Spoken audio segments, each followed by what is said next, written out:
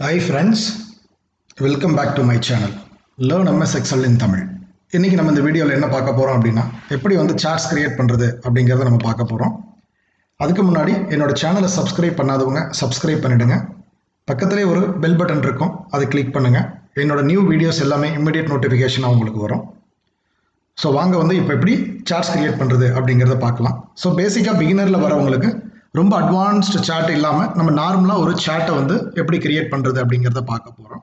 இந்த சார்ட்ஸ் நார்மலாக எதுக்கு யூஸ் பண்ணுவாங்கன்னா உங்களோட ரிப்போர்ட்ஸை வந்து நீங்கள் ஷோகேஸ் பண்ணுறதுக்காகவும் உங்களோட ப்ரெசன்டேஷனை வந்து ரொம்ப அழகாக நீங்கள் கொண்டு போய் கொடுக்கறதுக்காகவும் தான் இந்த வந்து சார்ட்ஸ் வந்து எல்லா இடத்துலையும் யூஸ் பண்ணுவாங்க. பெரிய பெரிய கம்பெனிஸில் நீங்கள் எங்கே ஒர்க் பண்ணுற இடத்துல இருந்தாலும் சரி, ஒரு கன்சாலிடேட் ரிப்போர்ட் எடுத்து அது ப்ரெசன்டேஷனாக நீங்கள் மாற்றிட்டு அதை வந்து ஷோகேஸ் பண்ணி கொஞ்சம் அழகாக நீங்கள் கொண்டு போனோம் அப்படின்னா இந்த சார்ட்ஸ் வந்து உங்களுக்கு ரொம்பவே ஹெல்ப்ஃபுல்லாக இருக்கும். சார்ட்ஸ் வந்து பார்த்தீங்கன்னா உங்களுக்கு நிறைய டைப்ஸ் வந்து சொல்லுவாங்க. அதில் வந்து ஒன்று பார்த்தீங்கன்னா இது வந்து காலம் சார்ட் அப்படின்னு சொல்லுவாங்க. இந்த மாதிரி இருக்க பார்த்தீங்கன்னா இது வந்து பார் சார்ட் அப்படின்னு சொல்லுவாங்க. இதிலே வந்து 2D 3D அப்படின்னு சொல்லி ஆப்ஷன் வச்சுருப்பாங்க. அது கீழே இருக்கிறது வந்து பார்த்தீங்கன்னா லைன், அதாவது கிராப் போடுறதுக்கு லைனிங், ட்ரெண்ட் லைன் இதெல்லாம் பார்க்கறதுக்காக வந்து இது லைன் சொல்லுவாங்க. அதே மாதிரி அந்த லைனில் வந்து எப்படி ஏரியா ஃபிக்ஸ் பண்ணுறது அப்படிங்கிறது இதில் பார்க்கலாம். அதுக்கடுத்து பார்த்தீங்கன்னா பை சார்ட் அப்படின்னு சொல்லுவாங்க. இங்கே இருக்க பாருங்க, இதான் வந்து பை சார்ட் அப்படின்னு சொல்லுவாங்க. அதுக்கு அடுத்து கீழே வந்தது இது வந்து டோனட் சார்ட் அப்படின்னு சொல்லுவாங்க. இந்த மாதிரி நிறைய வெரைட்டிஸ் ஆஃப் சார்ட் இருக்கு. ஸோ பேசிக்காக வந்து நம்ம ஒரு காலம் சார்ட் வந்து எப்படி கிரியேட் பண்ணுறது அப்படிங்கிறத பார்க்கலாம். ஸோ இப்போ நான் வந்து ஒரு சேல்ஸ் டேட்டா எடுத்திருக்கிறேன், ஒரு 3 வருஷத்துக்கான சேல்ஸ் டேட்டா எடுத்திருக்கிறேன். அதில் வந்து ஒரு 4 கேட்டகரி ஆஃப் ப்ராடக்ட் வந்து நான் எடுத்திருக்கிறேன். அந்த ப்ராடக்ட்ல வந்து எவ்வளோ சேல்ஸ் ஆயிருக்கு. ஸோ இதை பேஸ் பண்ணி நம்ம ஒரு சார்ட், பேசிக் சார்ட்ஸ் வந்து இப்போ நம்ம கிளிக் பண்ணலாம். இது கிளிக் பண்ணீங்கன்னா நான் 2Dல இப்போ ஒரு சார்ட்ஸ் போட்டிருக்கிறேன் பார்த்தீங்களா. ஸோ வேல்யூ வந்து இதுதான், ஒரே ஒரு கிளிக்கில் வந்து இந்த மாதிரி ஒரு ரிப்போர்ட் வந்துடும். ஸோ நம்ம என்ன பண்ண போறோம்னா டோட்டல் வேல்யூ வந்து நம்ம கன்சிடர் பண்ணாமல் ஒன்லி ப்ராடக்ட்டை மட்டும் நம்ம செலக்ட் பண்ணிக்கிறோம். இப்போ பாருங்க, இதுதான் வந்து ஒரு சார்ட். இந்த சார்ட்ல வந்து பார்த்தீங்கன்னா இங்கே மேலே இருக்க பார்த்தீங்கன்னா இந்த கர்சர் இங்கே எடுத்துகிட்டு போங்க. இது எடுத்துகிட்டு போனீங்கன்னா கீழே வந்து ஒரு பாக்ஸ் மாதிரி வரும். இது வந்து சார்ட் டைட்டில் அப்படின்னு சொல்லுவாங்க. இது வந்து சார்ட்டோட ஏரியா. இது செலக்ட் பண்ணுறீங்க இல்லையா, இப்போ பாருங்க செலக்ட் ஆகிருக்கு. இது வந்து சார்ட்டோட ஏரியா. இது வந்து பிளாட் ஏரியா அப்படின்னு சொல்லுவாங்க. இது செலக்ட் பண்ணீங்கன்னா இதை வந்து பிளாட் ஏரியா. சென்டரில் ஒரு கட்டம் வருது இல்லையா, இது பிளாட் ஏரியா. ஸோ இந்த பக்கம் எடுத்துகிட்டு போனீங்கன்னா இது சார்ட்டோட ஏரியாஸ் அப்படின்னு சொல்லுவாங்க. கீழே வந்து பார்த்தீங்கன்னா இது எந்த இயரில் வந்து வருது அப்படிங்கிறதுக்காக இங்கே டீட்டெயில் வந்து வந்திருக்கும். ஸோ இது வந்து எப்படின்னா இந்த சார்ட் டைட்டில் நீங்கள் வேணும் அப்படின்னாலும் நீங்கள் மாற்றிக்கலாம். சார்ட் டைட்டில் வந்து என்ன வேணும் அப்படின்னா நம்ம வந்து மேபி சேல்ஸ் ரிப்போர்ட் அப்படின்னு நீங்கள் மாற்றிக்கலாம். ஓகேங்களா. ஸோ இப்போ கீழே வந்து பார்த்தீங்கன்னா அதே மாதிரி இந்த ரிப்போர்ட்டில் நமக்கு இந்த ப்ராடக்டோட டீட்டெயில் எடுத்துருக்கோம். இந்த அக்சசரிஸ், அதாவது இந்த ப்ளூ கலரில் இருக்கிறது வந்து பார்த்தீங்கன்னா 2015. கீழே பாருங்கள் இயர் வந்து எந்த சீரியஸில் வருது, 2015. ஸோ ஆரஞ்சு வந்து 2016 இங்கே வந்து இண்டிகேட் பண்ணுது. அதே மாதிரி இந்த கிரே கலர் வந்து பார்த்தீங்கன்னா 2017.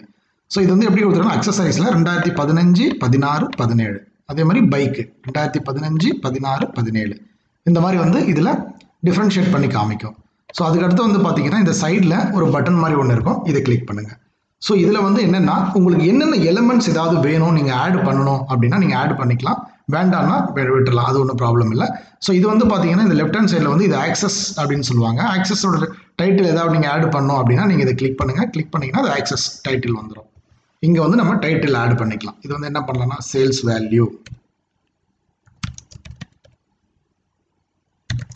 இன் ருபீஸ், அப்படி இல்லைன்னா INR அப்படின்னு நீங்கள் டைப் பண்ணிக்கலாம். ஓகேங்களா. ஸோ இங்கே ப்ளஸ் பட்டனு.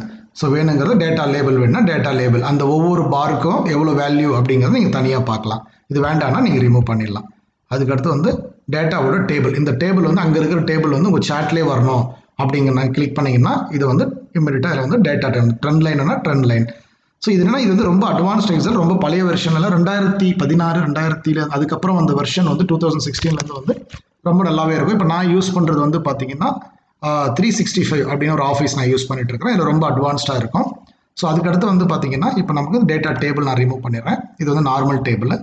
அதுக்கடுத்து இது கிளிக் பண்ணிங்கன்னா ஒரு ப்ரஷ் மாதிரி இருக்கும். இது வந்து நிறைய கலர்ஸ் சேஞ்ச் பண்ணுறது, உங்களுக்கு ரிப்போர்ட்டை சேஞ்ச் பண்ணுறது.